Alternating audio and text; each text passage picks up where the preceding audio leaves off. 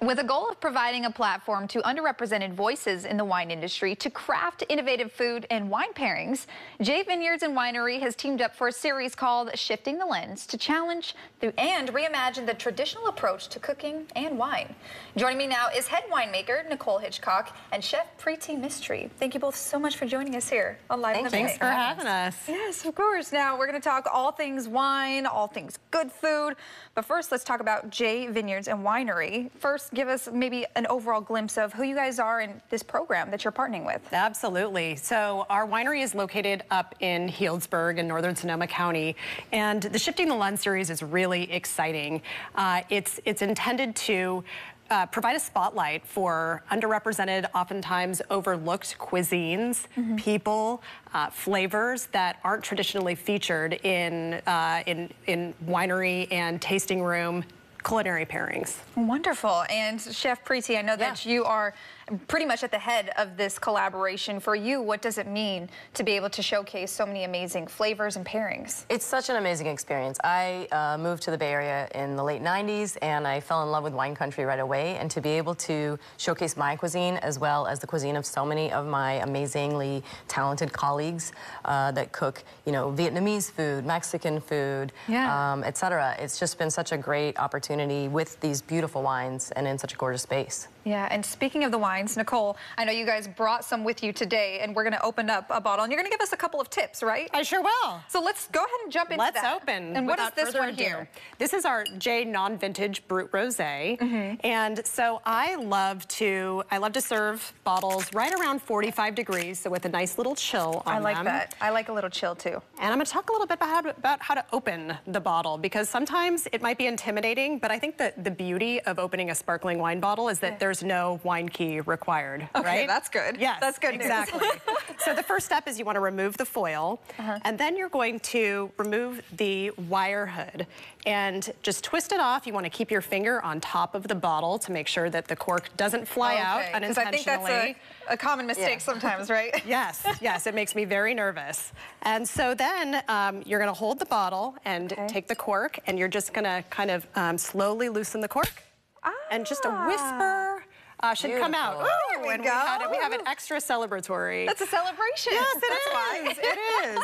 So then you're going to want to pour just a little bit into the glass. I like to fill it about halfway full, so not too full, and very slowly also, so that it doesn't foam over. And does that do something with the flavor, leaving a little bit of air in the glass, or why that approach specifically? I like to leave a little bit of space in the glass to be able to smell the wine, so that there's a little bit of room to, if you want to swirl it around a little bit and let the aromatics jump out of the glass. There's a reason to everything, I'm telling you. Well, now that we have this, I feel like we should toast. What do you think? Absolutely. I'm in. All right, I'm going to take one here. Perfect. Toast to Live in the Bay. Cheers. Here we go. Shifting the lens. Awesome. Cheers. Oh my goodness, crisp, fresh, and I love that you chilled it. It tastes even better when it's chilled. I feel like you can literally have this at dinner, dessert. And what about the wines over here that you brought us today? Yes, so we brought a magnum of our Cuvée 20, which is really our flagship wine for J. We've got some of our Russian River Valley Pinot, which we're also well known for. And then, of course, more of our non-vintage Brut Rosé. People know us, I think, mostly for our sparkling wines, but we've got a really incredible portfolio of about 30 different wines across Pinot Noir, sparkling, Chardonnay, Pinot Gris. So there's a lot of versatility and depth within our portfolio. Well, you have all the delicious wines, but we can't have any pairings without the good food. So Chef Preeti, when it comes to pairing wines with specific foods, can you tell me about the process as a chef on how to just make it so delicious? Yeah, I mean, first and foremost, like, it's all about how your palate feels, right? You don't need to overthink it and what somebody else thinks or what somebody tells you somewhere, or whatever I say up here. It's what tastes good to you. Yeah. From there, it's really just about thinking about the different flavor combinations. Like, one thing I love about the J wines in particular is what Nicole just said, 30 different wines. So it's not just like, okay, I've got this one wine and what do I put with it? And you feel a little overwhelmed. But when you have so many different varieties, sparkling, still, rosé, and Pinot Noir, you have a lot to kind of work with to play around. So I think you follow some of the basic things that people say, certain red wines with meats and things like that. But from there, really just like taste it. Think about the different flavors. For example, this Brut Rosé with the dish we're about to have, it has hibiscus in it. And to me, you might think like, oh, that seems a little jarring to have this other liquid with, you know, a tea essentially.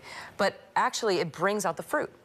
So it actually makes a third taste. There's the taste of the food, there's the taste of the wine, and then there's this third taste when you have the two together that all of a sudden brings out these different notes in the dish.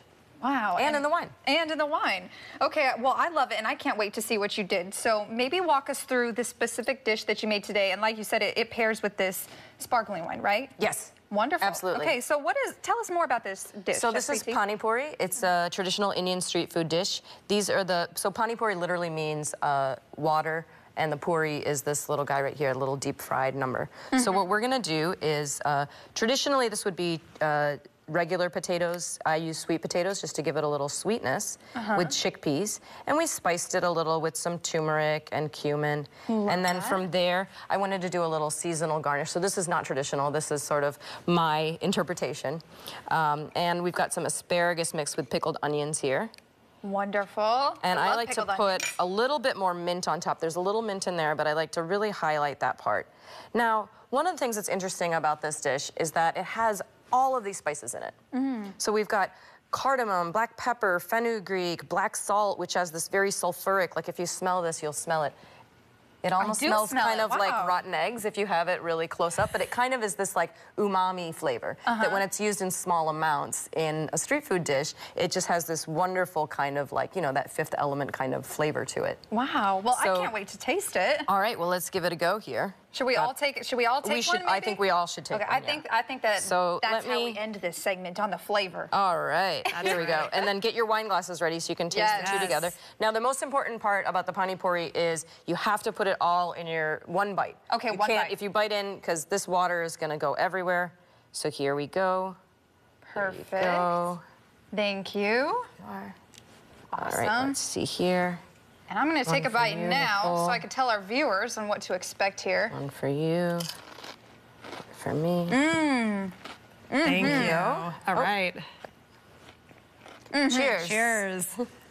Already went in. So delicious. And I'm going to finish it off with the taste of this wine. Oh my goodness. I love the crispiness, the different textures in there. The wine pairs perfectly with it. I just thank you both so much for joining us here today on Live in the Bay. This was an absolute blast. Absolutely. Thank you. Of course.